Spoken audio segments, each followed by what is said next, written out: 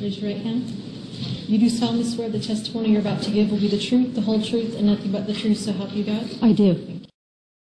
Did you ever author something called a continuum of aggression and abuse? Yes, I did. And what is that?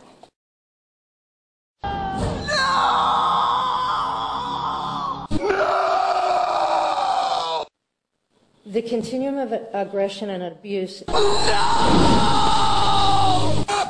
Shut up! Shut up!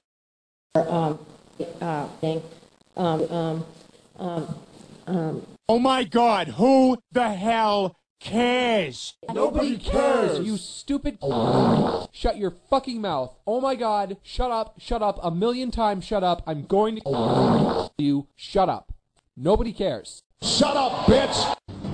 Dude, looks like someone steamrolled Harry Potter.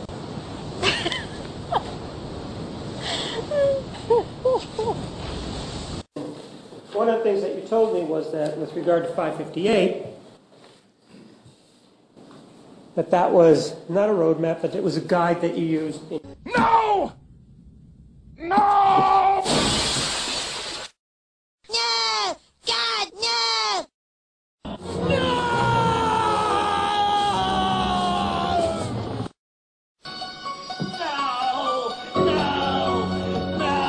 In your evaluations, correct?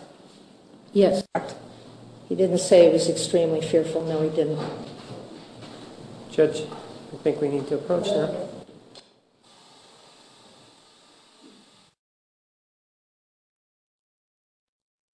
Isn't it true that Mr. Alexander was extremely afraid of the defendant, Jodi Arias, based on her stalking behavior? He was afraid of her, yes. Because of her stalking behavior, correct? Correct. Yeah, bitch! Ma'am, I'm just asking you whether or not this sheet of paper, you see this sheet of paper, 558? No! No!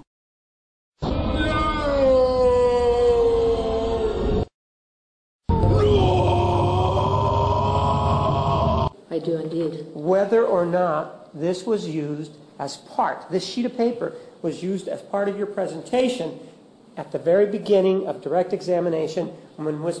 Wilmot was questioning you, yes or no?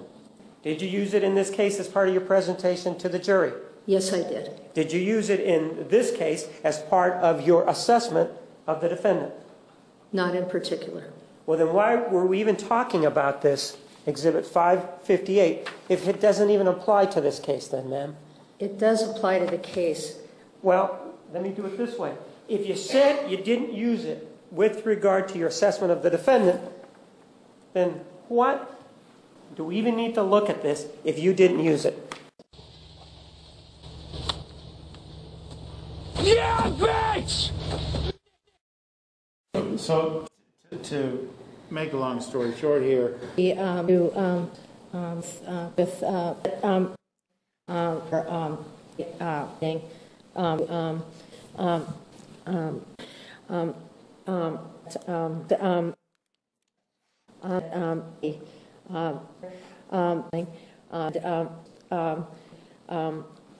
and then